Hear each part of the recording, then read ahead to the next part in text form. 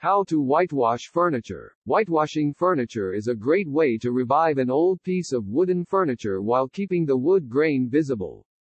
Dry brushing uses ordinary paint to achieve a similar effect, while painting furniture white using more typical methods creates an opaque, even appearance.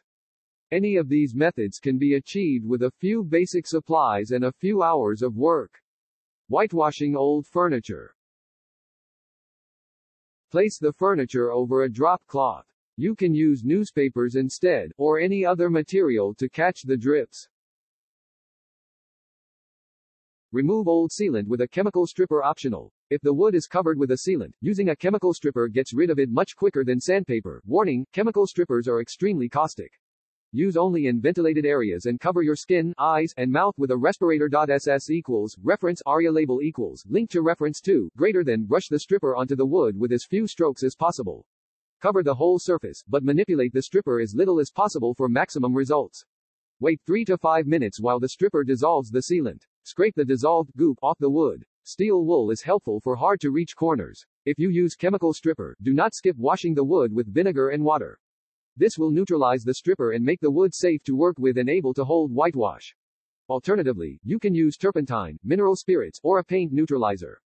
Warning, chemical strippers are extremely caustic. Use only in ventilated areas and cover your skin, eyes, and mouth with a respirator. Brush the stripper onto the wood with as few strokes as possible. Cover the whole surface, but manipulate the stripper as little as possible for maximum results. Wait 3 to 5 minutes while the stripper dissolves the sealant. Scrape the dissolved goop off the wood. Steel wool is helpful for hard-to-reach corners. If you use chemical stripper, do not skip washing the wood with vinegar and water. This will neutralize the stripper and make the wood safe to work with and able to hold whitewash. Alternatively, you can use turpentine, mineral spirits, or a paint neutralizer. Wash the furniture with vinegar and water. Dilute white vinegar with equal parts water and use it to wash the wood. The vinegar solution is effective at removing stains and dirt which could cause the whitewash to apply unevenly. Treating the wood this way also enhances its ability to absorb the whitewash. Wait for the furniture to dry completely before continuing. Wait for the furniture to dry completely before continuing. Sand the furniture. Gently use a medium or fine grit sandpaper or sander to rub the surfaces you will whitewash. This gives the wood an even texture and makes the whitewash attach strongly and evenly. If the piece has an existing layer of paint, lacquer, or stain, you'll need to sand it off entirely. Wipe with a clean cloth. This removes the dust sanding creates, and results in a clean surface to work with. Purchase or create the whitewash mixture. You can buy this ready-made as wood stain, or whitewash pickling, or make your own by mixing paint and water.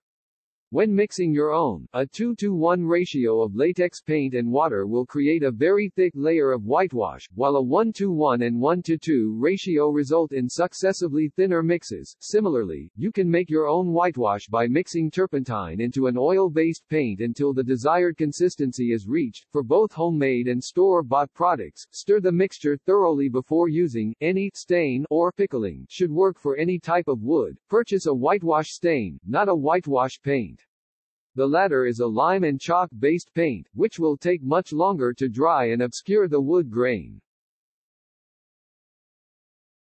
Apply the whitewash to the furniture. Use a paintbrush, foam roller, or clean rag to apply long strokes to the surface of the furniture. As the mixture will dry more quickly than standard paint, apply the whitewash product in relatively small sections rather than attempting to coat the entire piece. For oak or other wood with large grain and pores, apply the whitewash against the grain to ensure it covers the contour of the wood. This technique is called pickling. For pine and most other woods, apply the whitewash in the direction of the wood grain for best results. It may be quickest to apply the whitewash in long, even strips the length of the surface, allowing you to wipe off the excess see below in one motion before moving to the next strip. Use a sponge to whitewash hard-to-reach areas such as corners.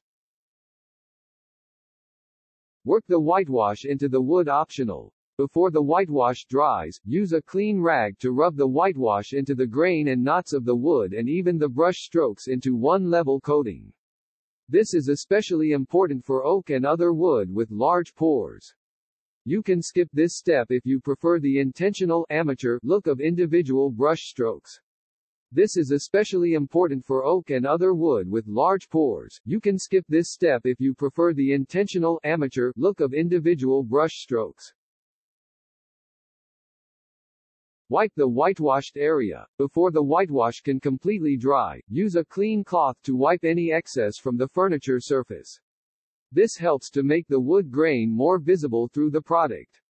You can use a dry sponge instead. If the excess blobs have already dried, use sandpaper to remove them. Add additional layers if you desire.